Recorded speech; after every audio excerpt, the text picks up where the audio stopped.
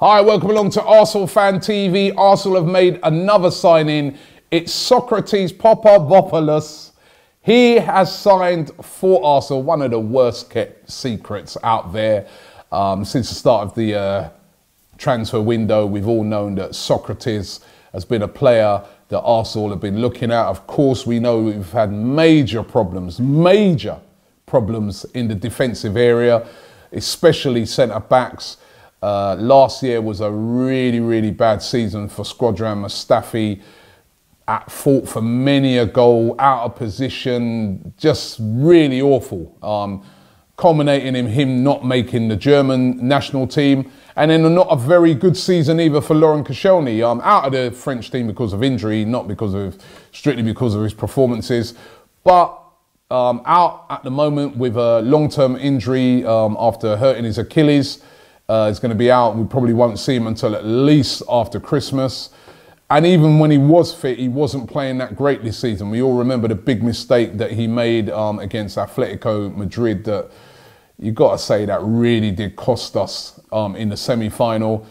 He's still a good player, but not the player he once was. So we definitely needed strengthening in the centre-back area, and the player that Arsenal have decided to go for is Sokratis. Now, Sokratis, a very experienced centre-back, has been at Dortmund for quite a long time.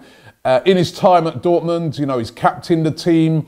He's been a leader at the back. He's very combative, very strong. You can see he's got that really big frame, and he's a typical Greek player. Really likes to mix it up, really likes to get stuck into there, and really likes defending. Remember, Greece and Greek players always like their defending. From looking at it, he looks like he's going to have to drop straight in, and we know that there can be difficulty in that when you come from abroad with the pace, number one, and we need a lot of pacey players in the Premier League, but the pace of it and the physicality, that is the thing that sometimes does a lot of defenders who come in on defensive midfielders, etc.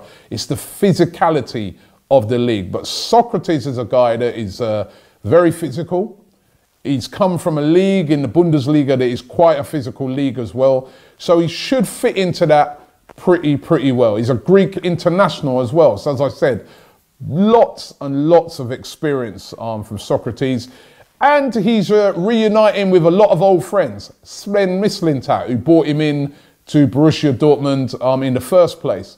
Henrik Mkhitaryan, and also Pierre-Emerick. So he's got players there that he can go in and talk to, that he knows and will be friendly with. So those guys should help him to fit in to England very well. And also in England, especially in London, there's a very big Greek community. So again, he'll have no problem fitting in or going to get food and stuff like that. These things do count, by the way. You may say they don't count, but these things do count. And he'll be able to mentor Mavropanos. I keep saying Mavropanos, but Mavropanos, the youngster who came in the January transfer window and has looked very good. So all in all, I think a very positive signing.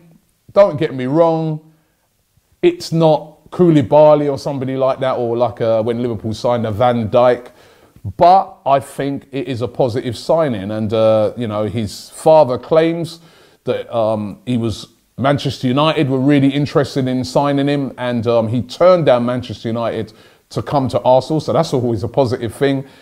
And if Manchester United and Mourinho, we know that he has an eye for defensive players, if they were looking at him, that shows you that he is a guy of quality. So I think all in all, this is a very positive signing by Arsenal. We're strengthening the areas of so much weakness that we had last season. So it's a good signing for me.